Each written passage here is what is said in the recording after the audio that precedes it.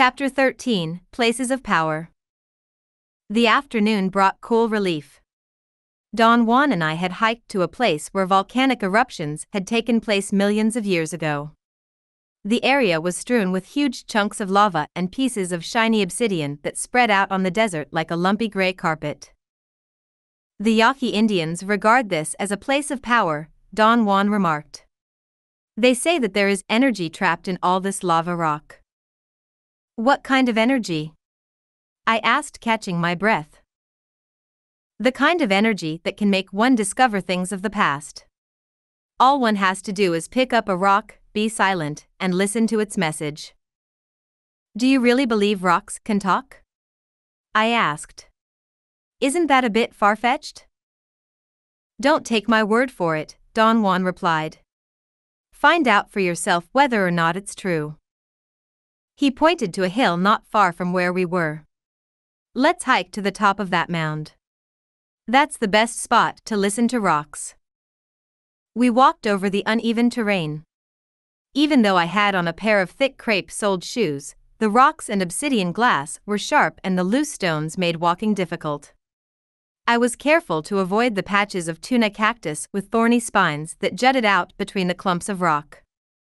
I had once been told that cactus spines were extremely dangerous, for they could lodge themselves in the body and travel to the heart or even to the brain, causing sudden death. I didn't know whether or not that was true, but I wasn't about to put the theory to a test. When we reached the top of the promontory, I was winded. I sat down to rest, taking in the magnificent view. I could see the entire desert valley with its winding highway weaving in a southeasterly direction. The purple hills in the distance lay like a jagged cutout against the sky. Seemingly from nowhere, a solitary crow flew toward us, cawing as it passed overhead. Don Juan looked up to note its direction of flight. It was flying into the afternoon sun. Does the flight of crows mean anything in particular? I asked. You bet it does, he replied, dusting off his hat. Especially if one has an affinity with them. Crows can be bearers of messages, but it's easy to misinterpret the omens. What happens if you get the message wrong? I asked. All sorts of unfortunate things, he said solemnly.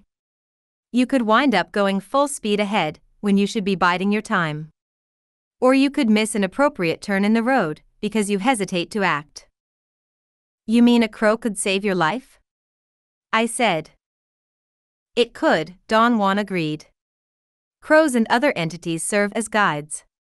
They tell a sorcerer what to do and when to do it. In the warrior's world, timing is crucial. If you miss your chance, it may never come again. The finality of his words gave me a chill. I knew what he meant. There was a condition of being out of synchronization with life. It was a feeling of inner imbalance, of never catching the crest of the wave and riding with it, but always having it break on top of you. Therefore, instead of a breathtaking ride, one feels tumbled, overwhelmed, as if something had crashed upon one full force when one wasn't ready or when one least expected it. That's what I mean by timing, Don Juan agreed when I described to him this state. What causes this condition of being out of step? I asked. Having lost our connection with our double, he said. I don't understand. Can you explain what you mean? I mean that when we are born we are intrinsically connected to our other side. The lines of communication with the broader picture, so to speak, are open, but as we grow, we gradually cut off that connection and we live with only half our being. Therefore, we are always unbalanced and have the feeling we are missing something. Don Juan paused for a moment as if wondering whether or not to continue. There is something else, he said. It has to do with the way a person is conceived. If you are going to tell me about the theory of the board conception, I already heard that from Clara. Well, hear it again from me, because it obviously hasn't sunk in. The offspring of any love-making will be full of energy and will have the power to live in the moment only if both parents were sexually excited. If only one parent had an outburst of excitation, the child's energetic nature will be imbalanced and a part of him will always lag behind. If neither of the parents felt very excited, which is usually the case after many years of living with someone, the child will be what we call a bored conception, and he will not be capable of energetically grasping life's flow. That's a dismal scenario, I said. Isn't there anything one can do about it? After all, we aren't responsible for what happened during the moment of our conception.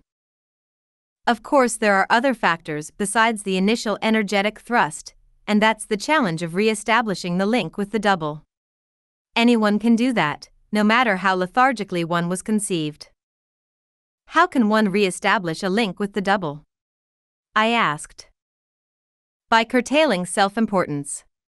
By not being concerned with the concreteness of things. By becoming abstract in one's thinking and behavior. By treating everything as manifestations of energy, and not as objective reality. Focusing on the self takes the energy that one needs to act efficiently. For example, to regret past actions or to be too involved or concerned with the outcome of anything weighs a person down so that he cannot act efficiently, spontaneously, and with the proper timing. What if you just don't know what to do or when to do it? I said in a complaining tone. You must stop and wait until you catch the motion of things, Don Juan replied. And listen for the omens, watch the indications emitted from the world around you. They act directly on your energetic body. Of course, for that, you have to be absolutely fluid and have to reduce your desires to nothing. You must feel no hurry and have no need to control or manipulate things. Then you can listen to the world's whispers. Sometimes omens tell you how to do something. Such as, for example, which plant to pick for a particular ailment. Or they predict the outcome of a course of action. Naturally, other forces can tell you these things too. What other forces are those? The voice of seeing, for example. That comes directly from your energetic body. Or it may come from another entity that advises you. At any rate, it advises you from a place not accessible to your everyday physical body, and you have to open a channel to that place. Don Juan was unusually serious. He kept glancing at the hillside as if waiting for someone or for something to happen. On an impulse, he raised his arms above his head and stretched. I imitated his movements that could be likened to a monkey bracketing on invisible tree branches. I couldn't help noticing that the sky was a cerulean blue, not gray and hazy as in Los Angeles, where sometimes you can't see the high rises a few blocks away. The sky was a clear, impenetrable canopy, pure and crystalline. I imagined I could hear sounds from miles away, for there was nothing in the air to impede the waves coming toward us.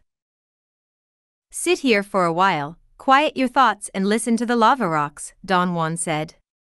I'll go to the other side of the hill, so I won't disturb your concentration. You won't disturb my concentration, I said, but he was already walking around a bend. I was about to follow him when it occurred to me that he might have gone to relieve himself behind a boulder. I decided to stay put and try listening to the rocks as he had suggested, although I hadn't the vaguest notion of what he meant by listening to the rocks, or what I was supposed to hear if it did listen to them. It took me a long time to quiet my thoughts.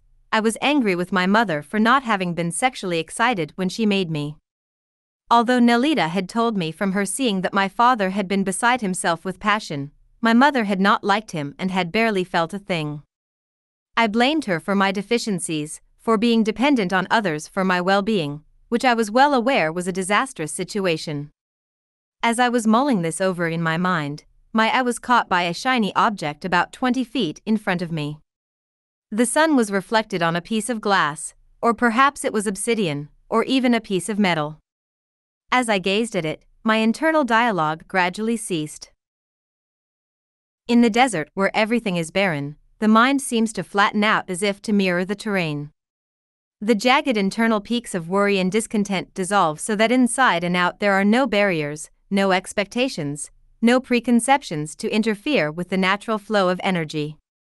As I continued my gazing practice, I experienced a moment of welcomed release, as if concerns that had been weighing me down had suddenly been lifted from me. Until that moment, I had not realized the horrendous burden concerns about the self placed upon one. It seemed much easier to simply let go, rather than to carry them around like so much useless baggage. I scanned the ground until I found what I was looking for. A rock that was near the shiny object seemed to beckon me.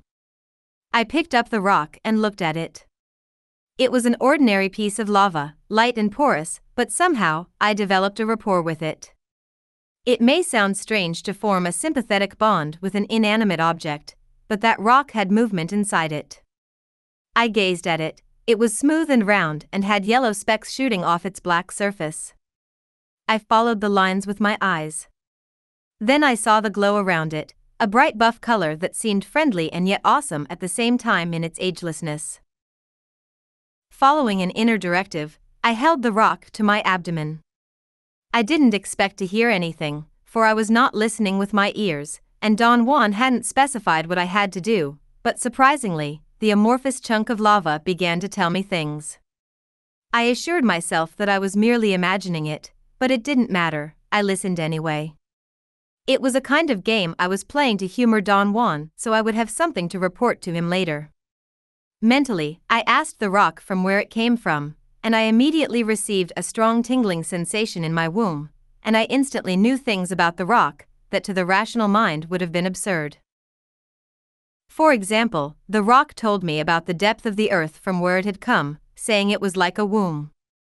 It was born, or rather, spewed up by a tremendous force eons ago.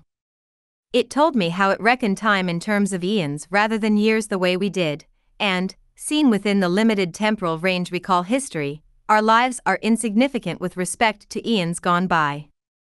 It told me about our blindness, that grave misconception that we operate under, that we think we manipulate nature and control it, ourselves and others. When actually this is only a mirage, a quality of self-reflection, and most of all a scarcity of time. As I held the rock, I had a peculiar sense of seeing the broader picture, in which I was being controlled, driven by relentless forces to an inevitable destruction. I felt this in my midsection as a series of soft ripples. It was a muffled movement coming from within the rock's core as I held it to my abdomen. I was absorbing the rock's essence until my entire body felt as if it were covered in layers of subtle vibration. Then a profound melancholy grasped me, as one existential question after another arose. Why am I alive? Who am I? What is the point of all this? For a while I sat on the hilltop in the middle of nowhere, contemplating the futility of life, when a tremor went through me like the roll of thunder that shook me to the core. I felt a release of feelings that I could not name or isolate. I remembered Clara's words, that there is no end to the wellsprings of man's indulgence. Instead of fighting or containing it, I let the shiver pass until all was still again. I felt exhausted, as if a volcano had erupted, spilling forth mountains of clinging and concern. Experiences that I had not thoroughly recapitulated gushed forth so suddenly that I could not stop to examine them. I didn't even have time to do the sweeping breath to breathe those feelings away. I understood how the baggage of memory and experience made me heavy, ponderous, encrusted with concerns about what I thought, felt, wanted to be, or didn't want to be. These mental fabrications served only weigh me down so that I was forever out of synchronization with time and life. I wanted to let go of everything inside me, leave it all behind, start with nothing, so I could be free, but something in me did not want to let go. It clung to life and feared oblivion.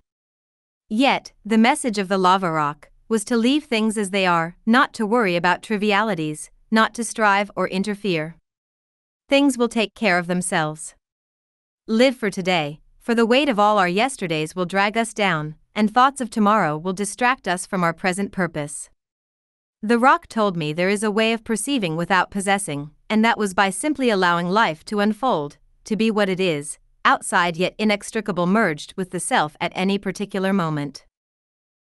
I looked at the rock and thanked it for its messages. I was about to put it in my pocket to take it with me as a reminder of how important it is to let go when I felt a tap on my right shoulder. Haven't you learned anything from your gushing realizations? I heard a voice say. Instantly I dropped the rock and looked up, petrified, panting instead of breathing. There in front of me was Nelita. I received such a jolt to my midsection that I feared I had to go to the bathroom on the spot. Nelita told me to immediately assume a half-sitting, half-kneeling posture that sorcerers use in moments of great upheaval. She helped me tuck my right leg under my crotch with my right foot pressing the perineum. My left knee was bent and my thigh and calf were pressed to my body. Use this posture of protection whenever you received a fright or jolt, she advised. I sat there for a few moments to compose myself. I had the certainty that Nelita had manifested herself out of nowhere on the hillside like the apparition of the Virgin. Then I realized the absurdity of this and told myself that probably Nelita had been waiting on the other side of the hill and Don Juan had told her where to find me. I liked the explanation of the Virgin appearing out of nowhere better. Nelita said with a laugh. I could be the Virgin of the lava. Let's build a grotto here on this spot. People would come from all over to venerate. As the saying goes, where there is veneration, even rocks emit light. I laughed at her light-hearted humor and began to feel more at ease. Nelita sat down on a nearby boulder. I couldn't help noticing how stylishly she was dressed. She had on khaki culottes and a matching jacket and high black boots that were made of soft Napa leather. She looked as if she was an advertisement for a travel magazine. Do you envy my outfit? She asked, noticing my furtive glances. I felt myself flush. The last thing I wanted to do was to envy Nelita's clothes, but something in me couldn't help it. I was so disheveled, so rumpled that I felt like a sod of earth next to her cool, fresh appearance. How could anyone look so spiffy in the desert? It would never occur to me to dress up to go romping through the boulders and cactus. I wish I didn't envy all the time, I whined. But I can't help it. Every time I see someone with something expensive or good-looking, I want it too. She laughed and reminded me that I had just spent an hour purging myself of desires and attachments. What happened to all your cathartic realizations, little miss? Me too, she said, smiling. Well, at least your glances don't include men's crotches. I beg your pardon? Why would I look at men's crotches? Nelita smiled. You'd be surprised at how many women are fixated on men's rear ends. Whenever some women pass a man in the street, their eyes automatically wander down in that direction. Well, to me men's crotches are the least interesting part of their anatomy, I said, peeved. Perhaps, she said with a sparkle, but my point is that our eyes are trained to seek out things. For some of us it's a good-looking face or derriere, for others it's articles of clothing. We were all trained like monkeys to grasp and covet things. I suppose you're right, I said. But I can't help wanting the exciting things others have. Don't you know that to have possessions is unimportant, she said. There is no need to strive or struggle. Everything takes care of itself. I told her how my mother had spent her entire life struggling to acquire things, china, furniture, knickknacks for the house, and if she didn't have the money to buy certain items, which was usually the case, she would feel deprived and unhappy. There was always that look of disappointment and envy in her eyes whenever we went to visit friends and she saw something for their house like a matching set of cookware, or matching luggage, or when one of her friends showed up with a new dress or coat. I refused to take anything that she had saved for me. When I left, I said defiantly. You may not have taken her embroidered tablecloths that she was saving for you in her hope chest, Nelita said, but you certainly took her envy. You would have been better off taking the napkins and silverware and leaving the coveting behind. That sense of coveting was the legacy that she handed down to you. It's easy to leave something concrete like napkins, I said. Those are real, but envy isn't real. How can I let go of something that isn't real? You begin by recapitulating, Nelita said. I already recapitulated that and it didn't work. It works, but you keep going back to things that you should have let go of long ago. I hadn't even been aware that it was still part of my baggage, I said. Well, now you are aware of it, she said. Energy leaves from the eyes and also enters through them. So control your glances. It's extremely important to train one's eyes. How can one train one's eyes? By placing all your intent in forging your energy body and never deviate from that purpose, Nalita said. Recapitulating is only the beginning. It loosens your affiliation with everyday life and diminishes the force with which objects impinge on the energy from your eyes. Now use that added energy not to reinforce your envy, but to forge your energy body, your double. Instead of reflecting envy, use your eyes to energize the double. Only with your energy body will you be able to make the abstract flight. Why do you call it the abstract flight? I asked. Sorcerers believe that there are other universes besides the one into which you were born, she replied, but only someone who has stored enough energy is able to cross over and move through different intersections. How are the other universes different? I asked. The world we are born into is concrete and is determined by organic matter governed by physical laws, she said. It is linearly organized in terms of time and factually organized in terms of space, but with enough energy we are able to cross over the boundaries that separate worlds upon worlds. Worlds in which energy is inorganic, not linear but circular, ever-present and timeless.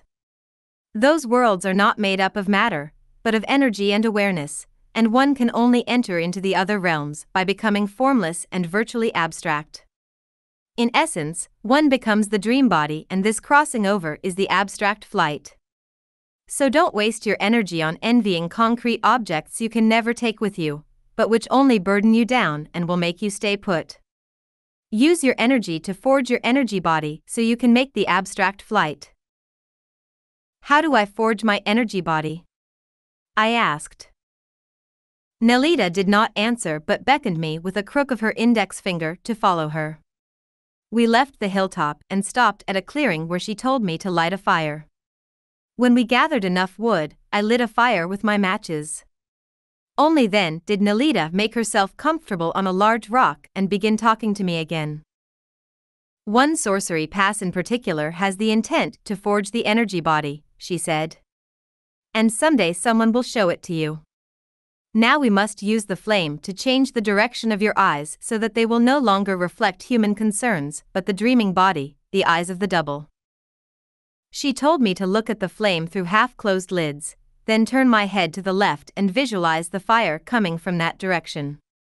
I then had to move my head to the center again and looked at the real flame again, and turn my head to the left again and visualize the flame. After repeating this action, she said my eyes were fixed away from the direction of everyday life so that the things of the world would no longer have such a strong pull on me.